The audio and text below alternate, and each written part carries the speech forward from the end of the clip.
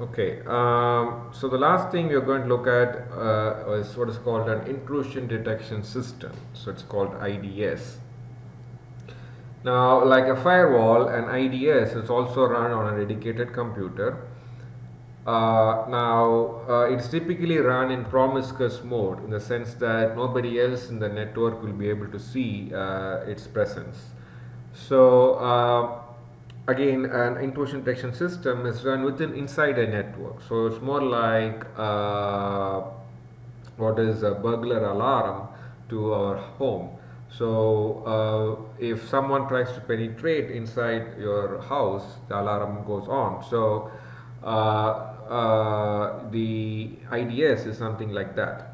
So, if a packet manages to penetrate inside your network by either bypassing the firewall or, like as I said, an internal threat is there which the firewall could not find out, then that's when IDS can come into picture and be able to give some protection to the network.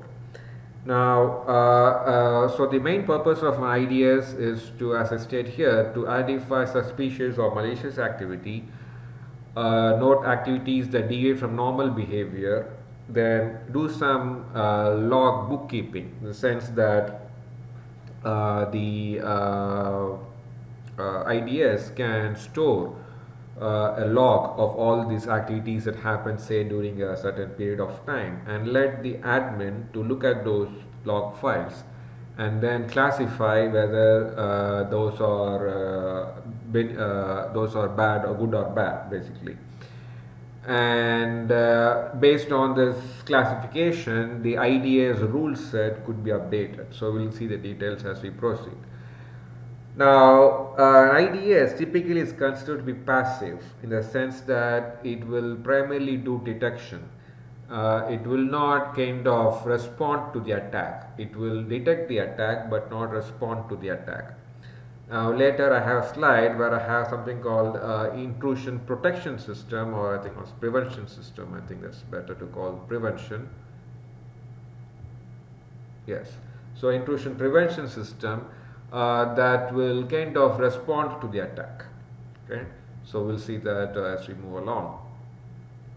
Now, so typically, if you look at the kind of architecture for an IDS, it will have a signature database, again a set of rules that will help the IDS decide whether to classify the attack traffic, whether traffic as attack traffic or not.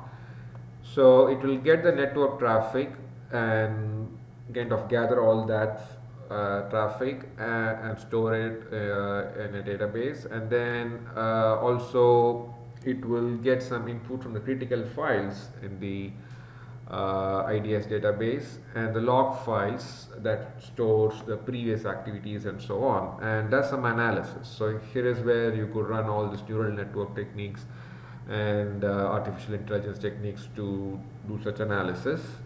And if it is suspected to be malicious, then the user is kind of alerted that this is some suspicious traffic, and it also will generate report to for the user to look at sometime later.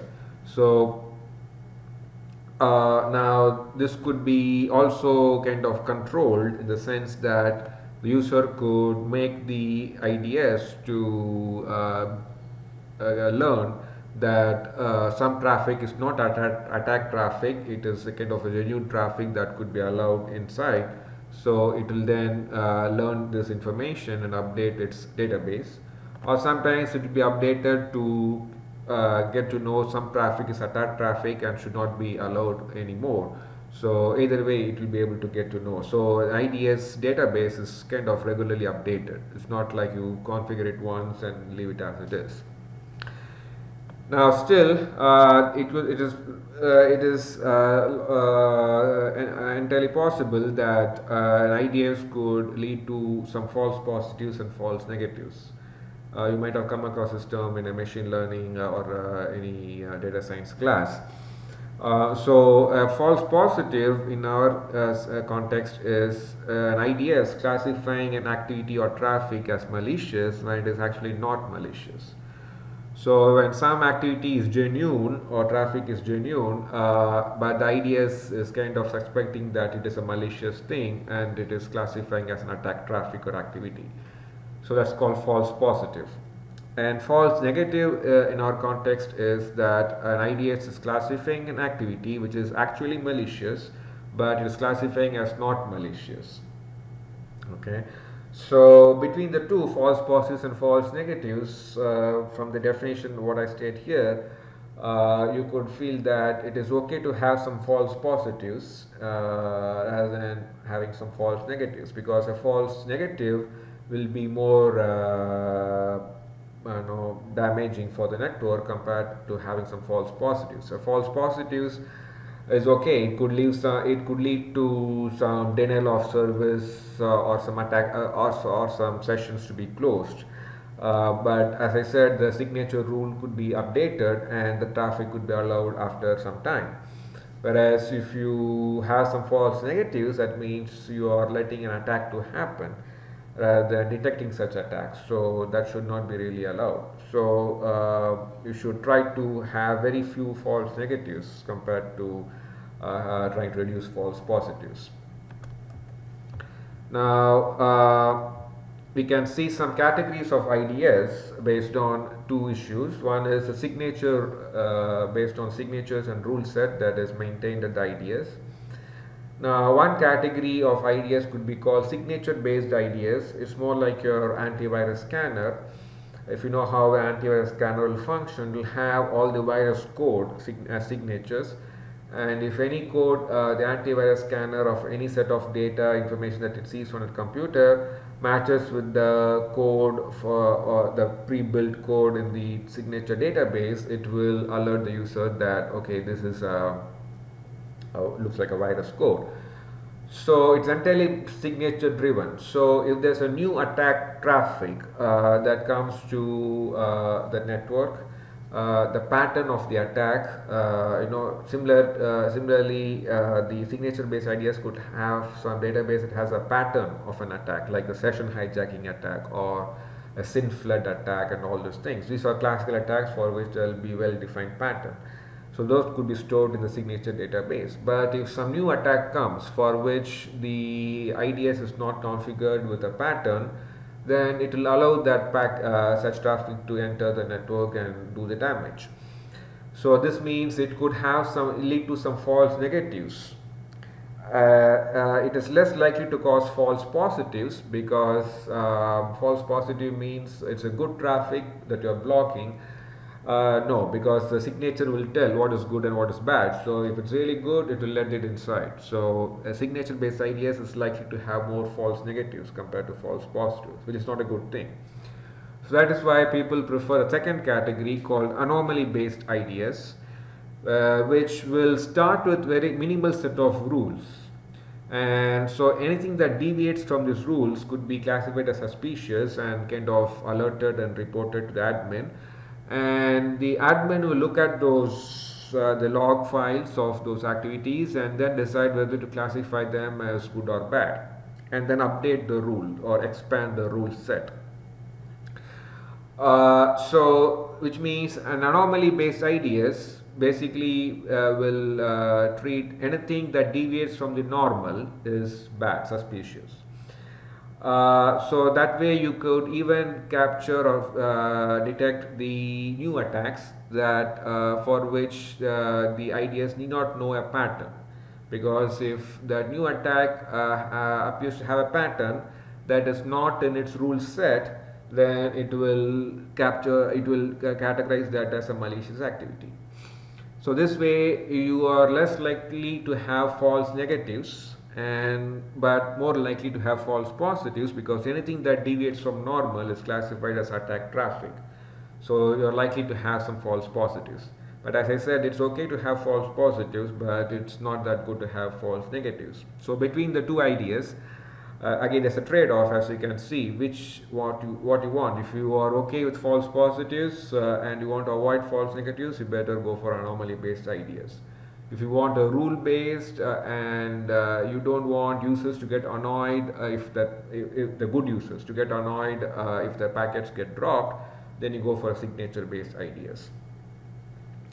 Now, based on where an IDS is placed and what kind of coverage in the network they can provide, we can have network based IDS and a host based IDS.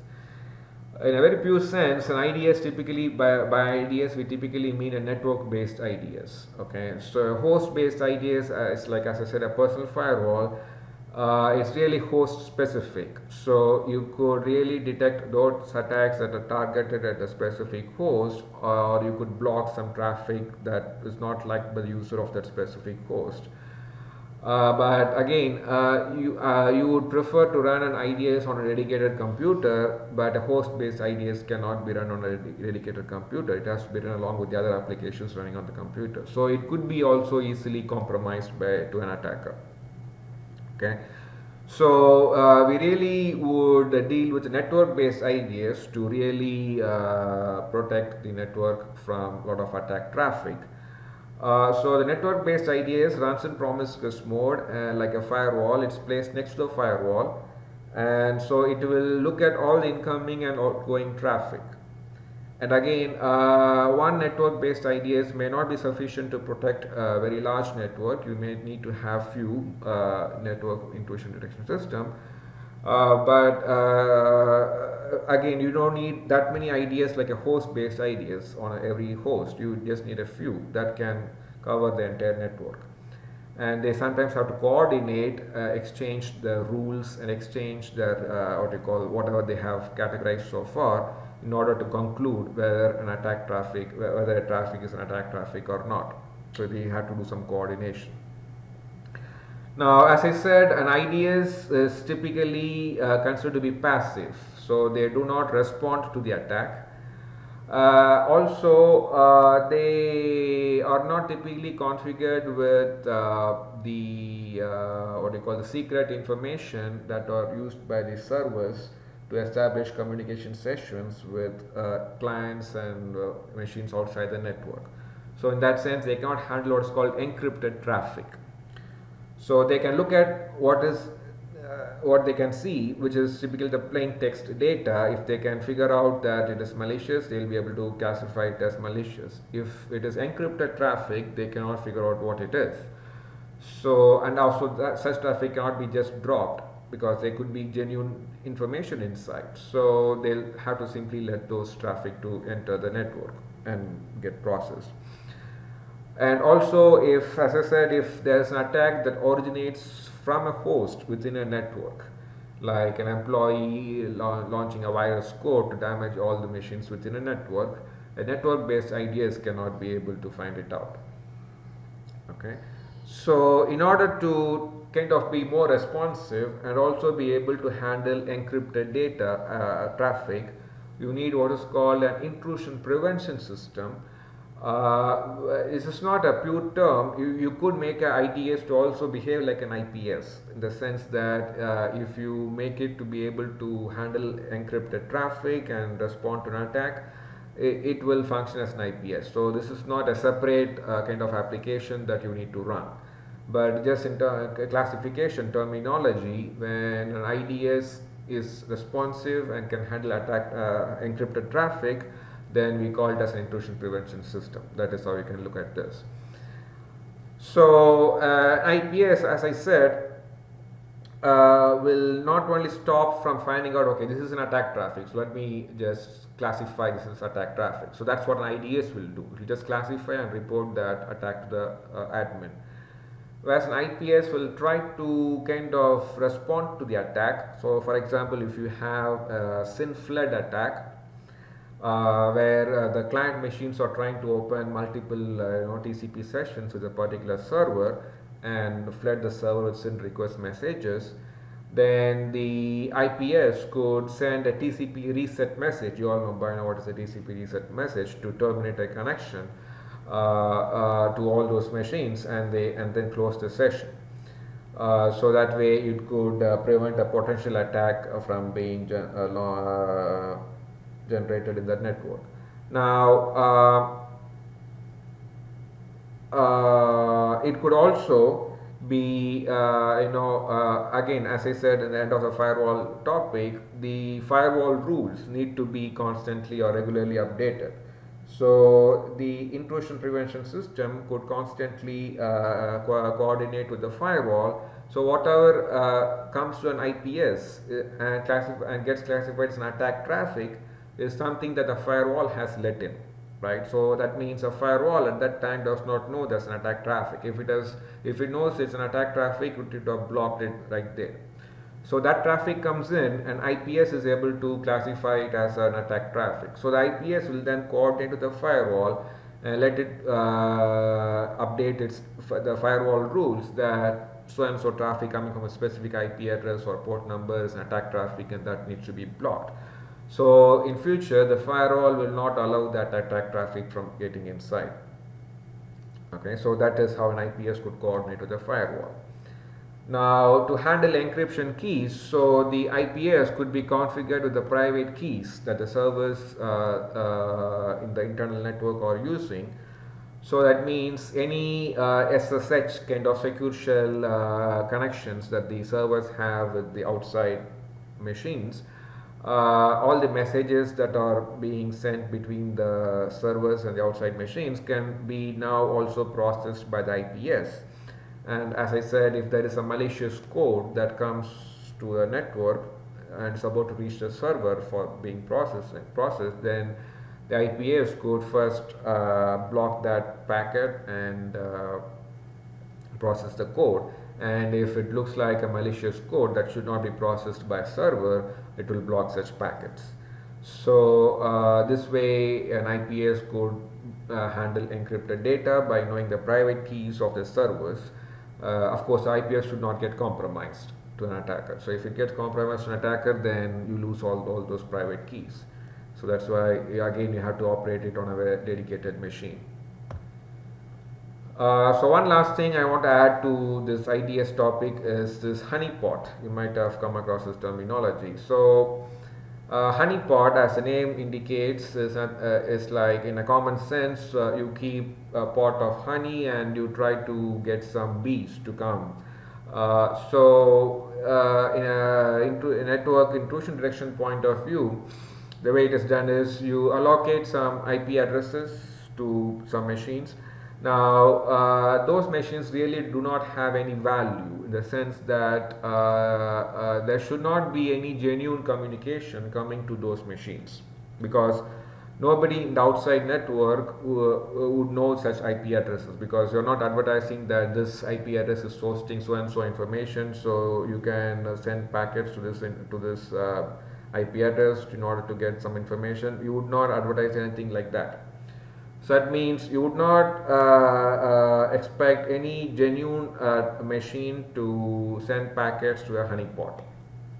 Okay, but if you put it out there with an IP address, if some packets come to that honeypot machine, then it indicates that somebody is trying to hack your network. So in the beginning of this module, I said talked about reconnaissance, where you do some port scanning, nmap and all these things. So to find out what are the IP addresses of the machines in your network, what are the port numbers, what are the operating systems of your servers running in your network, and so on. So if such packets will also reach a honeypot. So if you are able to capture such packets running at coming to a honeypot, then you so it's more like a preventative measure. So than being reactive. So the IDS is more reactive in nature, whereas a honeypot is more preventive in nature. So you could get to know that somebody is trying to hack to our network, so let us be careful from now on. So that is the purpose of using a honeypot. Now one specific thing we could also make use of for a honeypot is to find out whether somebody is trying to use your honeypot as spam open relay. So there's something called a honey net we could have, which is a network of honeypot, and your honeypot within a honey net could serve as open relays for the spam senders, the spam email senders. they would not want to send the spam emails out from their own IP address. So they'll try to find what is called an open relay in the internet, which is like an email server that allows anyone in the internet to send emails through it. So whoever is receiving the emails will see the open relay's IP address as the originating address of the email. So that way a spammer can hide behind the open relays and do not get exposed.